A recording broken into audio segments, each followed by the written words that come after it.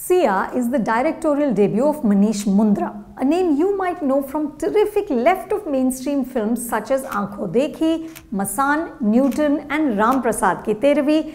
He produced all of them. Manish is a business executive turned filmmaker with singular tastes. So how does the producer do as a director?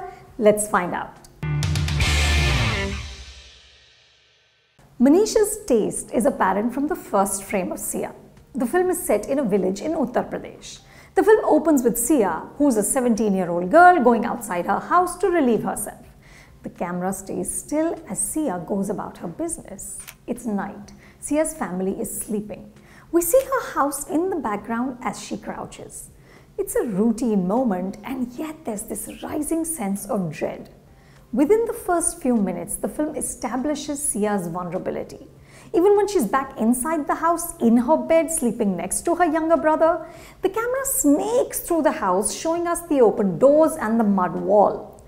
This is all that protects the family from the predators outside. Inevitably, what we fear will happen, happens. Sia has been inspired by true events. The film is a descent into the concentric circles of hell that women in India live in.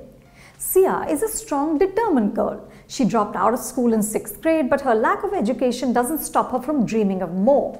She wants to get a job. Her family relies on her. In the first half, we see her cycling through fields and dusty roads, getting her chores done. Even later, she's the one with resilience. Sia insists that they fight the powers that be. हम लड़ना चाहते हैं. हमें न्याय चाहिए. But the odds are stacked against her. It's her hapless family and their lone supporter, a lawyer nicely played by Vineet Kumar Singh, who all stand up against the system, which includes a powerful local politician, the toxic young men in his family, corrupt cops, and a horrific patriarchy which reduces women to being voiceless, submissive beings who have little say in what happens to them. It's a story we've seen play out many times before. And yet, Manish makes it gripping, especially in the first hour. Pooja Pandey, who makes her acting debut, is very strong. She internalizes Sia's trauma. So despite the horrors that Sia endures, there's no loud drama or screaming. Instead, we see the anguish in her eyes and the quiet strength with which she resolves to fight for justice. There are moments here in which you might see faint echoes of Alia Bhatt in Urta Punjab. You know, that same tenacity of a woman who might be physically broken, and yet she persists. The film also benefits enormously from the work of DOPs Subhranshu Kumar Das and Rafi Mahmood. The visuals have a grim poetry.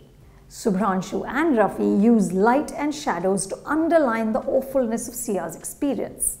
Through the film, scenes are staged with action on both sides of the frame and this dividing wall in between. We also have close-ups of Sia's face against barred windows and barbed wire, suggesting how confined her life is. The hiccups start in the second hour, when the plot moves into familiar territory and Manish's control on the material loosens. There is dialogue about Uppar se Aadesh and Takatwar Log. The bad guys relentlessly go after Sia and her family.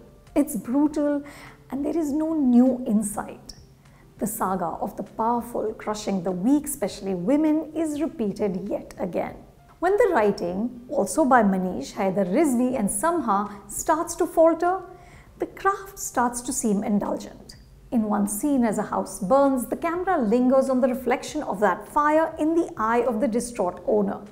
It feels like Manish has become enamored with his own telling. There are also a few scenes in which the camera feels too intrusive and borderline voyeuristic. Sia's trauma becomes fetishized.